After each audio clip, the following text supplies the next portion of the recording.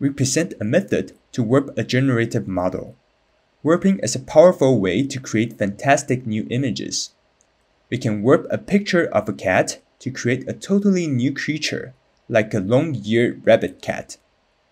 But warping one image only creates one example of my new creature. In our work, we enable something new. By warping a whole generated model, instead of just one individual new creature, we can create a whole new species of virtual creatures.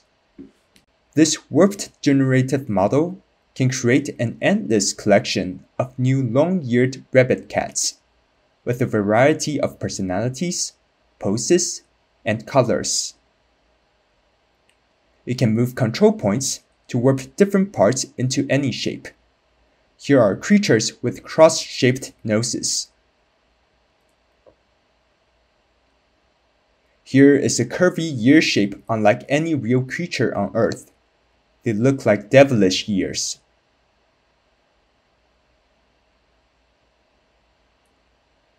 And we can invent an alien cat species with a new shape of eyes like this.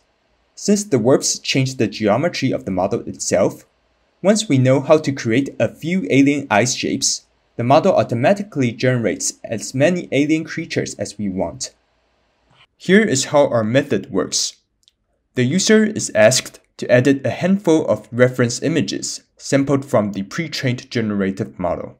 The key challenge is to learn how to generalize a small number of warping examples to change an entire model. We have found that this challenge can be addressed using a data augmentation scheme. The idea is to use the generator itself to generate infinite variations of images that are modified by the user's warp. This provides a great diversity of training data that we can use to modify the model itself, specifically for every latent code in the user examples. We fixed the latent code that controls shapes and poses, and randomly sample the latent code for colors and textures. As a result, we can generate infinite variations of samples to apply the same user edit. We then train a customized models on these images using the commonly used perceptual loss LPIPs. Surprisingly, warped models compose very well. This enables another new way to create totally new geometries in the generated model. Here, we have built an interactive interface for users to build new models by composing different edited models. The composition is done by taking linear combinations of model weights. Each row is a different warp model, and each slider adjusts the blending strength of that model. Several shape changes can be combined this way. At the bottom, we show a model that changes eye color.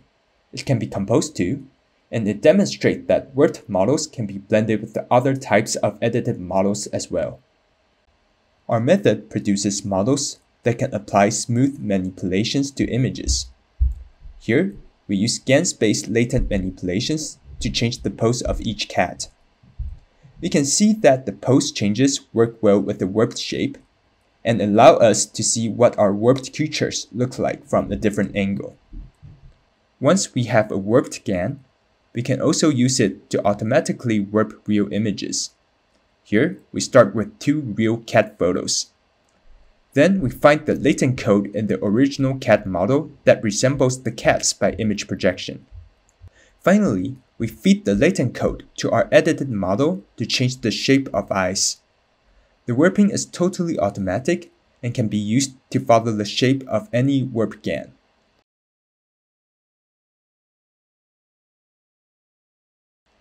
Thank you for watching.